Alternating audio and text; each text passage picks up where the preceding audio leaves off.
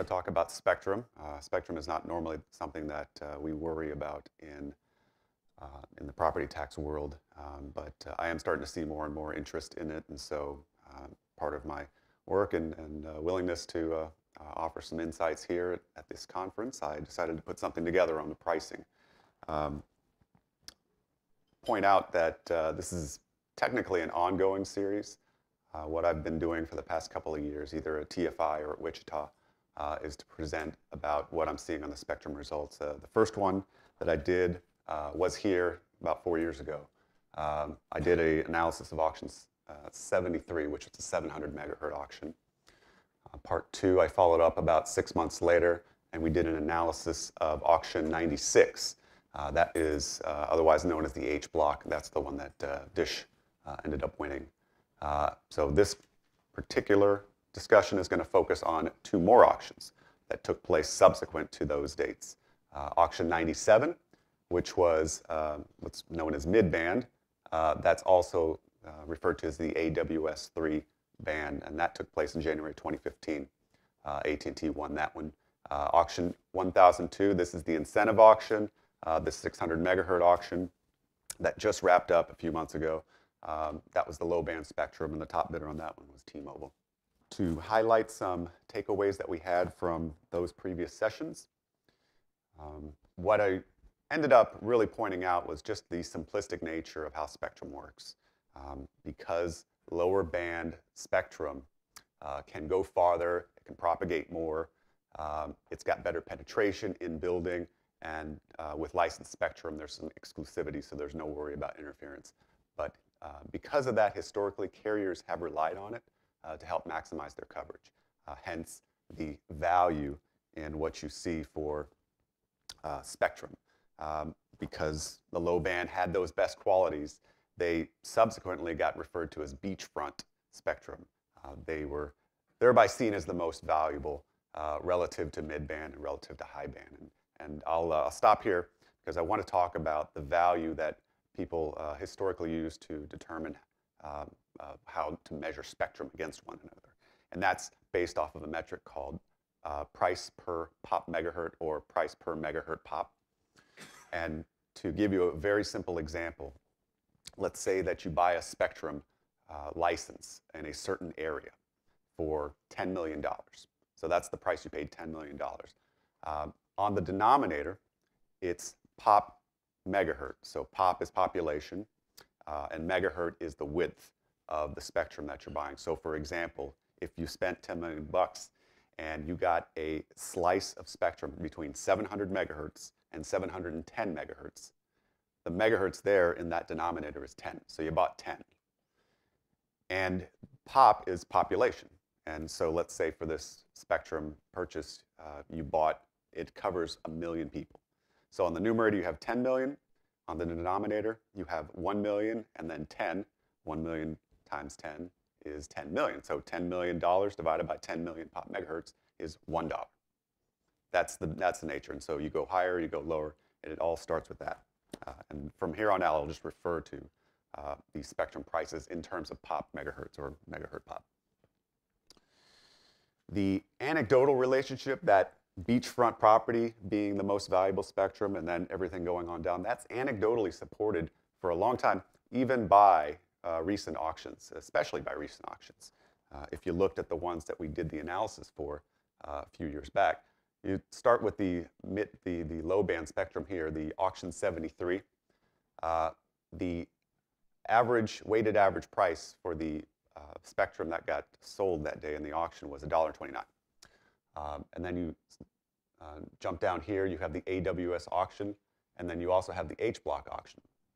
Those sold for 54 cents and 50 cents respectively total. And if you graph them on a line with frequency at the bottom and price per pop megahertz on the side, you get this beautiful red line, nice and smooth. It totally validates everything that we've seen so far, supporting that, beachfront is still valuable, and the stuff that's, that's less valuable is the mid-band and the high band. So that was the takeaway. What didn't get discussed at those meetings was, in particular, what about the older auctions? You go back to the auctions that have taken place in the United States. And we're focusing on the US here. There have been over 80 auctions since the start of time. So we have quite a bit of information about what people are paying for these particular licenses and the properties of each one. We also have those newer auctions. We have the auction 97 and the auction 1002, which I wanted to incorporate into this analysis. So what I decided to do is I pulled together all the information. All this information is available on the FCC website. It's compiled and formatted in other databases by other groups, including there's a Penn State database, which maintains some really good information about some of the older auctions.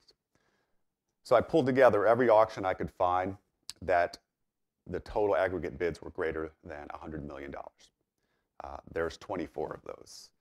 Those are listed here. I've got them all listed out by the auction number, the name, what date it took place, the average frequency, the qualified bidders. Obviously, there's going to be bidders, more or fewer bidders based on what's going on. We'll discuss that a little bit more. The weighted average bandwidth, how much was being sold on a weighted average basis in that particular auction. And then the overall dollar per pop megahertz. And then to compare these different prices over time, I decided to incorporate an inflation adjustment. So all the older auctions are getting inflated with positive trends, just going along with US inflation. And then I graphed them. So the first thing that you'll notice is over here, I've got the low band. Over here, I've got the mid-band auctions. And over here, I've got the high-band auctions. Now, you'll also notice that this is a logarithmic scale, so it's no longer the linear steps that you see over here. If you took all of the low bands and all the mid bands and all the high bands and you plotted them, you get that red line right there. So there is a relationship that you can see that is still more or less pointing towards value being in the high band and in the low band, first of all. Now, you also could do this by taking all the low bands and averaging them together, and then taking all the mid bands and averaging them together, and the high bands and averaging together. And you see them on those X's. And those X's, it's quite impressive. They actually fall on that line that you're seeing. So here's the problem. The problem is, if you know anything about statistics, you know that this R squared here tells us that this is not a very good fit. R squared is, in statistics, tells you if it's a 1, it's a perfect fit. If it's 0, it's a terrible fit. So an R squared of 10% is rather weak. And you can understand why. Take a look at those outliers. For starters, on the low band, you have 2 very, very old auctions. In fact, auction 1 and auction 3 are right up there at the top. And those guys have to be forgiven. I mean, there's no prior market for those types of auctions. So they're really bidding with no sense of what their limit is or where the possibilities are for spectrum. It's a whole new world. Conversely, take a look at the mid-band. The mid-band had been suffering a little bit. These recent auctions that you see popping up here, I'll just take you through one by one. This is absolutely an effect of the dot-com bubble that was taking place at the time. This is auction 5. You had 255 bidders in this auction. This is an unbelievable number. In fact, it's the highest auction count for bidders that's ever taken place, and still is the record. Half of it was owned by a company called NextWave, and then a little bit more from BDPCS. BDPCS eventually defaulted on the licenses that they bid on. A couple months later, they decided to have another auction for the spectrum that was defaulted by BDPCS. That was auction 10. They had instituted a rule for it was to be a small business auction only. In other words, they shut out incumbents entirely and decided, we just want small businesses to come in here. Well, the problem was that the small businesses were all well-funded with venture capital, and they, in turn, bid up the price for those defaulted auctions. And it turns out 70% of those defaulted licenses were then acquired by NextWave. NextWave eventually ran out of cash and defaulted and declared bankruptcy. So obviously there is a bidder with some dumb money going through and going in with unrealistic expectations about cash flow, turning that price over on its head. That auction 35 that took place, that's a few years after. That's the defaulted licenses that NextWave had bid on and the FCC had taken them back. It turned out the telecom providers enormously bid up those prices, but eventually NextWave took those licenses back. That was a Supreme Court decision where it had ramifications on Chapter 13 or Chapter 11 bankruptcy laws. But that's not what I want to talk about. That's a whole different story. What I wanted to talk about were the two most recent auctions. What you see here, auction 97, this is the H-block licenses, January in 2015. Actually should have been that's a typo. That should actually say the AWS3 auction. That took place in January 2015. That was your pop megahertz, the dollar per pop megahertz, well above that line. And then fast forward to auction 1002, that's the incentive auction that took place a few months ago. That is where the dollar per pop megahertz came up. So very clearly, we are seeing more and more outliers to this supposed rule about beachfront being the best and it being less valuable as you go along. So what's going on there? Well, I want to take you through the timeline of what exactly happened so you can understand how we got to this point. And I think you'll find this pretty interesting. So let's take you back to this beautiful red line, the frontier, basically the past three auctions that have shown exactly what we've seen historically. I'll pull those out so you can see a little better. For starters, the January 2015 AWS3 auction 97, the FCC had based a reserve price of $10 million on that bid, on the overall auction. They said, okay, we're going to raise $10 million. And if you took $10 million and you figured out how much of the pop megahertz was being sold, that number comes out to 49 cents. And check it out. I mean, that number is right there on the frontier line. So clearly, their analysis is just reinforcing this is what's happened in prior auctions, so this is what we expect is going to happen for this auction. Well, that's not what really happened at all. In fact, the price quadrupled. The price for the AWS3 spectrum went for $2.03 per pop megahertz, and an unreal number. Blew everybody's expectations about what that spectrum, or at least what they thought that spectrum was worth. And then we fast forward to the incentive auction. The incentive auction was being praised as an extravaganza. There was going to be, an enormous amount of money that was to come rolling in for the FCC. There were a lot of lofty expectations about how much in money that was going to bring in, and I like to highlight what Moody's had thrown out there. They're one of the few that would dare to estimate just how much or forecast how much would be coming in. Moody's anticipated $60 billion in total value coming in. And if you took the amount of spectrum that was available and you figured out on the pop megahertz basis, that comes out to $2.82. And you can almost see what Moody's was thinking. If you took a look at this line right here, and Moody's estimation was spectrum is more valuable. We are seeing it now in the most recent auctions. A rising tide lifts all boats. And all that I suspect they did is they just took this line here and they moved it up. They just moved it up and said, look, okay, well, look, the mid-band is worth this. High band's got to be worth more. Let's just graph it and move it up. Well, that's not what happened at all. Quite the opposite. The incentive auction came in about 91 cents per pop megahertz. So it was relatively disappointing insofar as the expectations were concerned. They still did bring in some money. It wasn't considered a failure, according to some analysts, according to some FCC folks. But certainly, this is not what people were expecting. So, bigger picture, let's talk about what's happening here. For starters, it's clear that every auction just appears to stand alone to some respect, that there are different conditions, different situations going on within that auction. The incumbents and the participants, you've got a lot of people that are either don't know what they're doing or they're going in with crazy expectations. You have different rules. The FCC may say, oh no, we're just going to have small business people only, or we're going to have this very convoluted incentive auction where you have to bid and you have to really understand it. I don't know if any of you have ever looked at the rules for the incentive auction if you wanted to bid, but if you wanted to print it out, it's probably about that thick. And I tried to get through it and try to figure it out, and I think my eyes started bleeding. It's really hard, and it's really complicated to understand. And who knows why they decided to do this. I think conceptually they thought, everybody's going to win, we're going to come up with a system, and things are going to be great. Perhaps the complexity of it is what ended up contributing to its downfall, that there weren't many people bidding on it, but we'll get to that too.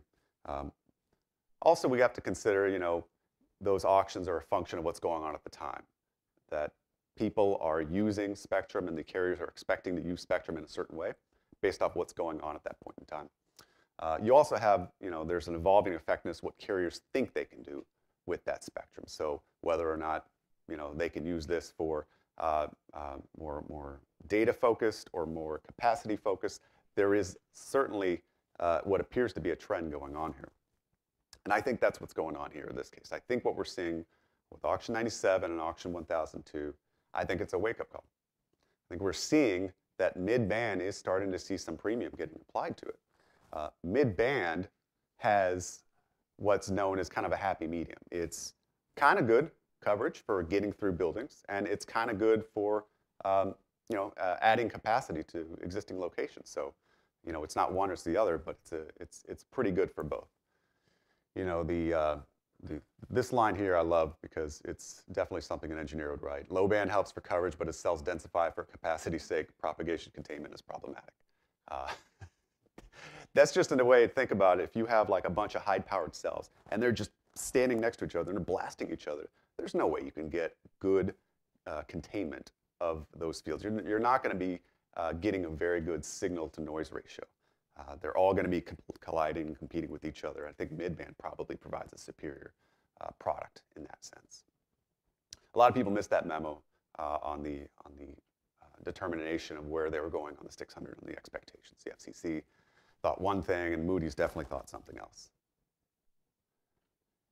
So how do we know for sure? I think it's easy to just look at those charts and say, okay, it's up here, and mid-band is down here. Mid-band is up here, and low band is down here, and so now the game is flipped.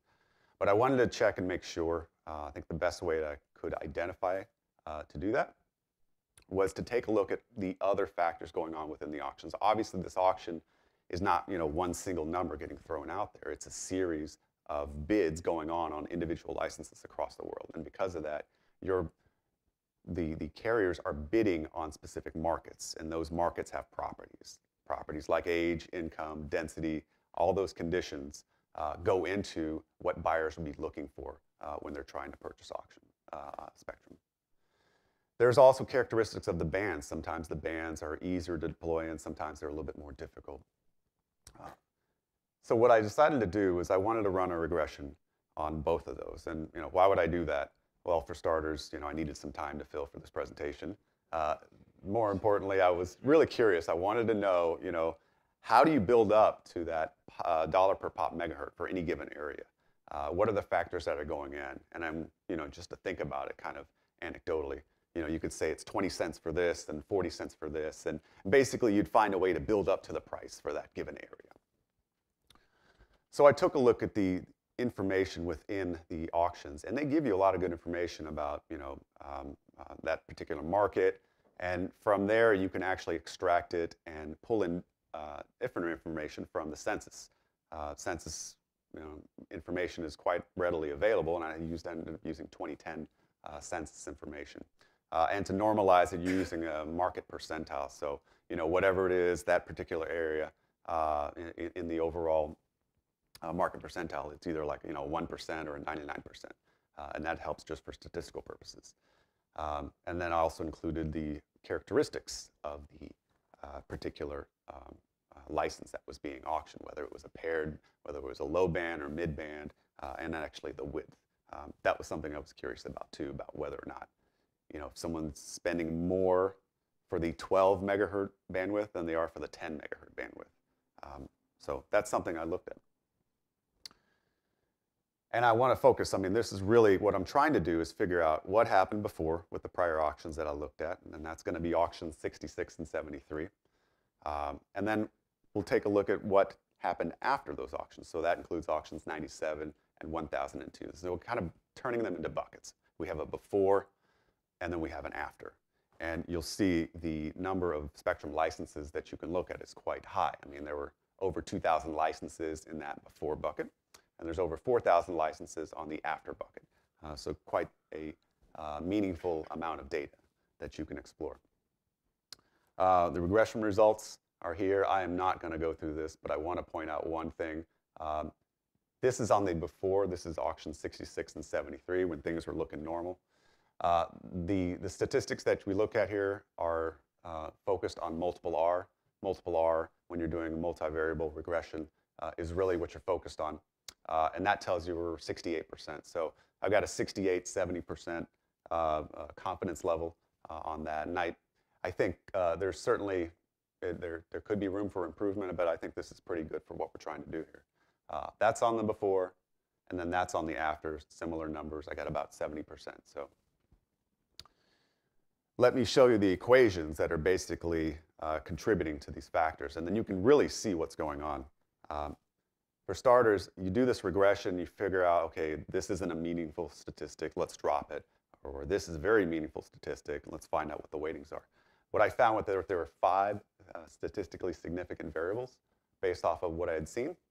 The first one is going to be median income percentile. This is no surprise because when you're buying for spectrum in a market, you want to go after wealthier people. You want to go after affluent population. The more money they have, the more disposable income they'll have to purchase and potentially become customers. So these are the kind of customers you like. We have, just as a note, the minimum median income in the U.S. is $11,300. Does anybody know where that is? That's in Puerto Rico. There's some very, very poor areas in the middle of Puerto Rico, and that would be one of them. Does anybody know where the maximum median income is? Loudoun County, Virginia, just outside of D.C. $125,000. That's good work if you can get it. So you have this before and after here. I've got the before. What's going on is here I got this 55-cent coefficient times the median income percentile. So based off of whatever percentile they're in, you're capturing as much as that 55 cents as possible. So that Loudoun County, Virginia, is getting almost all of that 55 cent. Conversely, areas in Puerto Rico are getting almost none of that. On the after, you're seeing 31 cents. Now, that looks like quite a drop, I think. There can be a lot of factors that are going in here which we're just not modeling, but I think it's just important to note that, there is a weighting that's being considered for more affluent areas, 55 versus 31. It's certainly interesting to point that out, and I don't have answers about what's causing it, but it is a positive factor. The second one is going to be median age. The minimum within those areas is 21 and a half. Anybody know where that is? It's actually another county in Virginia. I don't know what's going on in Virginia. They have the youngest, This is not Loudoun County, though, I mean, obviously. Maximum 66 years, I think you can guess where that is. Sumter County, Florida. Clearly, you can see what's going on here. You have a minus 35 cents. And why? Because the carriers don't want to deal with old people.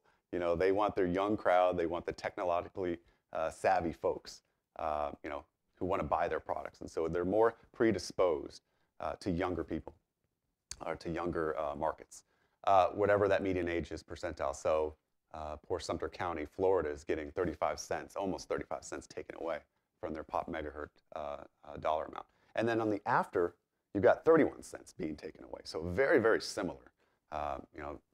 It appears that there is no impact going on. There's no change in perception. They are still not placing any emphasis on age. In fact, it's quite the opposite. The third one was really interesting to me is the pairing. So whether or not the frequency that you're buying is paired. I have it as a 0 or a 1 if it's no or yes. And what it turns out is that on the before, as you can probably imagine, if the pairing existed, then you add 49 cents.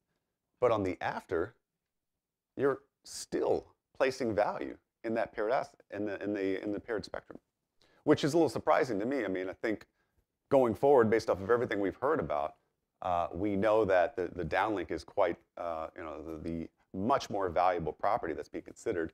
So why would you want to bother spending more money on the paired offering when, really the future of this network is going to be on an unpaired basis, where there's going to be a little bit more asynchronous use towards the downlink. So there's still some archaic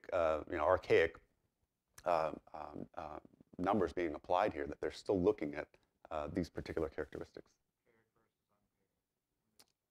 Oh, well, paired being you have, if you're selling 10 megahertz, you're supposed to bifurcate those. You have 5 megahertz, which is dedicated to just broadcasting down to the device, and then you have 5 megahertz set aside for the uplink. So stuff going from the user out to the base station. It used to be, it was all synchronous because people are talking. There's a lot of two-way conversations going on, so obviously you don't need something a little bit bigger on one side and smaller on the other. And so why are we still worried about that? That's a really good question. I don't know why we're still doing that. The one that I really wanted to point out and really drives home what's going on here is that mid-band property. What we've seen is the mid-band, and I really just assign it as 0, 1. So if it's mid-band, it's between this 1,000 and 2,100 megahertz, it's a 1. If not, it's a 0. On the auctions 66 and 73, what we did see is that if it was mid-band, there was inherently a disadvantage and really heavy penalty that was getting pulled out of that amount. And so as much as 76 cents on the before. On the after, we saw just the opposite, that there is actually a premium getting applied on that mid-band spectrum. So you have a swing of $1 from 76 cents penalty to 38 cents penalty. That's really telling, and that's giving the bigger picture that it's, we know that there's a shift that took place on the overall, but on the individual markets, we're seeing it there. The last one, too, I think is also interesting to point out. There is a density factor percentile, and the minimum is obviously a place like Yukon where there's nothing there, maximum being New York City. On the before, they are applying a premium based off of density of about 45 cents. On the after, we did not see that density factor profile. That was not a very statistically significant variable. So what that tells me is that mid-band premium that's getting applied there is indirectly capturing the value of having density within a market. So you're paying for mid-band for a reason, and that is to be in the dense markets. And it's also, to some extent, to have some coverage in places where you may not have it before. But it's also flexible enough that you can add capacity. That is really my takeaway, is that the carrier's uses of the low band versus the mid band have evolved. I think we are now seeing a mid band priced as a premium product. In other words, I think what we're seeing is this. We're not seeing, the straight decline. I think we're seeing the end of this being beachfront as far as we're concerned. And why is that? Well, obviously the flexibility that we've talked about in the past is certainly there. I think more importantly is that we're focused now in today's market on extending capacity. For a long time, it was all about coverage. We got to get everything covered. We got to cover everything. We got to buy, all the markets. We got to blast these big radios in there. So now, as you're adding coverage and you've maximized your coverage, you now need to start working on scaling up and getting more of the ability to put more stuff into your existing customers. And your mid-band does that very well. In fact, there's good evidence. The small cell networks and the DAS networks out there that are being operated by carriers, well, not carriers, but they're being operated by companies like Crown Castle. And what they are offering is a mid-band product. They very rarely will offer a low-band product. They very rarely will broadcast those 700 megahertz spectrum because they know what the carriers want. The carriers want to get mid-band, and so they're selling what the carriers want. I don't know if this curve is inverted permanently. I don't know where this direction is going. I think a big question mark is the high band stuff. I have not looked at this analysis yet on the high band, and I hope to do that eventually.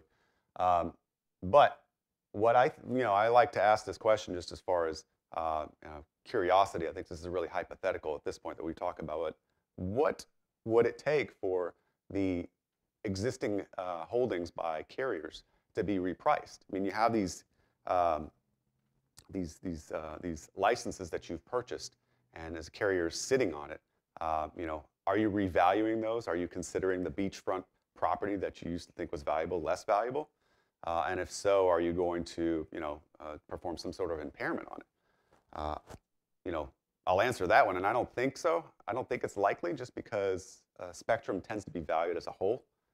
You're not slicing up individual markets, and you're not slicing up individual band types. So I don't think that's really how the auditors would go about thinking of it. More, and also, you think about more hypothetical. The Jefferson pilot method was considered kind of the classical way to figure out how much your spectrum was worth. The idea is that you know, construct a hypothetical network, and you acquire customers, and whatever the net present value is of that development of the network is the spectrum value. Well, in a hypothetical scenario like that, would a hypothetical carrier first build out coverage to cover everybody, and then work on capacity after that? Would there be phases? You know, those are really interesting questions, and I think ones that would have to be addressed if you were starting to consider different value of spectrum as opposed to, you know, spectrum as a whole.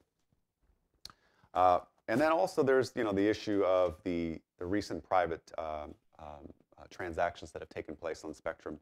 I got a hold of some spectrum prices that they were actually performed by Goldman Sachs using some information from AllNet Insights, which CostQuest uses. President by the name of Brian Gemmer provided me some of this information, and what it's showing is that the market transactions that are taking place out there between individual buyers and sellers outside of the FCC auctions are still showing that linear decline, but it's very, very close. I think we've got about $1.17 on the low band, and maybe like $1 on the mid band. So, you know, it's possible that that number they're contracting, and at some point they'll become level. But I think in the future you may actually see an inversion in the private market. You know, one of the things that you don't see in the private market is much information. A lot of it's done privately. They don't give you information about individual market levels numbers. They just throw out a big number that you have to hunt and dig for. And you know, folks like Brian at AllNet are very good about, you know, deconstructing that amount. And so I think at some level it will be possible to keep an analysis open on this and find out where things are going as far as auction prices and as far as the individual market transactions. But yeah, I want to talk about the high band and probably take a look at millimeter wave at some point in the future. But that really wasn't what I ended up looking at here. All right, questions? Ruben, I got one question for you. And each of the carriers built up their spectrum positions over time, and I don't really want to get into that. But the one question you did demonstrate was some of the past cowboys and bankruptcy. And if you look at the current cowboy that's out there, Charlie Ergen and Dish, and his participation in the last couple of auctions, because he doesn't have a network. But I was curious to get any thoughts on that. I think there is, to some you know, aspect, the more bidders. I think what we see is the higher number of bidders that there are in the auctions, the more likely prices are going to go up. We also have, you know, situation where they bought licenses, similar licenses, the mid-band license, for you know, what now looks like a steal, 50 cents. You know, a couple of years later, AT&T ended up spending $2 on that same type of mid-band. So there is, you know, some benefits in having cowboys in the market, but I also think, you know, overall, there is, there's certainly an importance of getting the right people involved in building the right network, and whether he's going to be working towards something, you know, eventually that bill will come due. You know, he has to fish or cut bait, and you know, I don't know where that leads. I think it probably leads to a sale of Dish or the entire Spectrum holdings, but I really don't think he's going to build himself. But that's what businessmen do. Can you just give a 2-minute overview of the advantages of any kind of talked about low band and but mid band and high band just really quickly. And isn't there like a real advantage to having the combination of all three? Absolutely. Well, so to kind of give the overview, the low band being, the predominant early adoption. We wanted to get the spectrum out to everybody, and the carriers found a great way to do that by building these giant, cell sites and blasting the very high energy waves out to people to get that. And what they eventually found was that, well, the low band could also do that. They weren't as powerful, but they could do the job as far as getting coverage. You just had to put more in more locations. And then over time, they started discovering, well, we need to add more and more capacity to get more and more of the radio frequency waves to the end users. And that eventually came into the realization that we need to get the more and more radios closer and closer to the individual users. And it's got that multiplicative effect that you can spend less on spectrum, but you have to make up for it by buying more cell sites and more base station equipment. So I think in a larger sense, you kind of have to look at it as like a single flat line where some of that spend is going to be spectrum, and then some of that spend is going to be on the electronics. And so that number may shift, that percentage may shift over, whatever you're looking at for as far as low band versus mid band versus high band, but you're still spending X amount of dollars. And the second half of your question, refresh me. So the difference between, so there's an advantage to mid band, there's an advantage to low band, there's an advantage to mid band, I'm assuming, and I'm guessing there's an advantage to high band in some way, and that having all three of those. The advantage of high band is, the advantage of the high band is going to be you have more bandwidth. So we talked a lot about that 10 megahertz bandwidth. For the high band, it's not 10 megahertz. It's a lot more than that. And so that 10 megahertz really is that's the capacity that you end up having to deal with getting that information back and forth. And then so those high band licenses, you have this much capacity. You have 100 megahertz. You potentially have 500 megahertz. You can imagine like that huge pipe being able to transmit how much information can go back and forth. Now, it can't go very far, which means you have to get very close to the customer, hence the small cells and the DAS equipment. Ruben, that's excellent. Thank you very much.